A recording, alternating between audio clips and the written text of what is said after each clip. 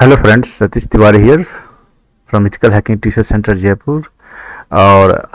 Today we are going to watch or we are going to create a lab how to configure cell tower using 3G and 4G network. Okay, so actually we are going to configure 3G and 4G network. I will show you how cell tower works, how central server works, how to configure them to work with your mobile devices. So first of all, this is packet tracer, you can see. And in this packet tracer I'm going to take few smartphones. Okay, so I'm taking 1 2 3 4. However, a smartphone, the number does not matter, you can take according to your screen size. Okay, so I have taken 4. I have just taken 4 smartphones. Now the second option we are going to do is we are going to take a central server. So let me go to the router, go to the wireless router, and here you can see CD server, that is central office server.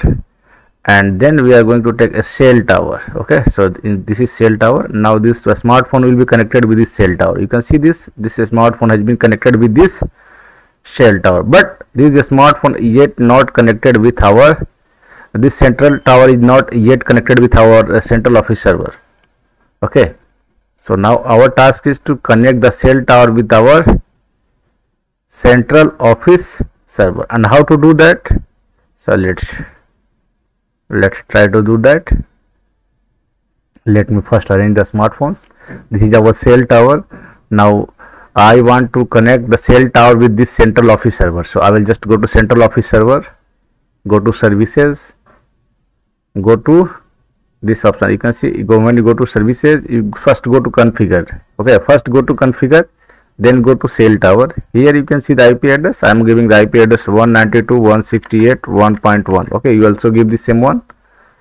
Once you give this IP address, go to services and go to services. Now you can decide from where you want to assign the IP address. Start the IP address from 100 or 50 or whatever. So let me start the IP address from 10. Okay, and click on save. Now you can see the maximum number of users I have allowed 50. It means total 50 users can connect with this one. Okay, so I have configured the central office server, but yet this is not central office server and cell tower is not connected. Now how to connect them? Go to cell tower, and here you have to make some certain changes. You can see by default it is like wireless network, and I don't need this one. I need to connect this with 3G and 4G network. So I will remove this one, and then I will click here on this 3G and 4G network and drag and drop this option here, and done. Once you done it, okay, so let me zoom in for you. You have to use this one. Remember, you have to use this one. Okay, I have selected this from here, 3G and 4G network, and done it.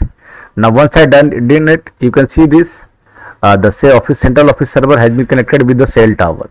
The central office server is connected with the cell tower. Now our cell tower is ready, and our smartphone will get the IP address with the central office server.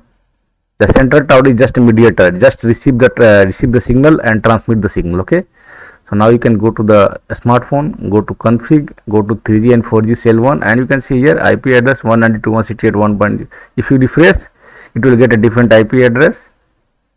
Okay, so you can see all these machines getting the IP address. Go to config, go to 3G 4G cells, and here it is. Go to config, here it is. Everyone is getting an IP address, and that's what we want. We want every machine to get an IP address. Done. Everyone is getting an IP address. Let's check the ping, whether they are able to communicate with each other or not. So just ping, and first failed. It's okay. You can try again, and it will be successful. Okay, you can see it's successful from source to destination, smartphone 3. And if you want to see this in simulation mode, you can also see this in simulation mode. A packet from central office server goes to cell tower, and then the cell tower send that packet to the smartphone, and the smartphone which I sent, that will only receive this packet, and the rest smartphone will deny that these packets are not there. Okay, and you can see the acknowledgement coming from the smartphone 3 to the cell tower, and the cell tower is send the acknowledgement to the central office server, and in this way the communication happened. I hope you understand this lab, and if you have any doubt regarding this configuration, you can ask me through the comment section. Thank you for watching.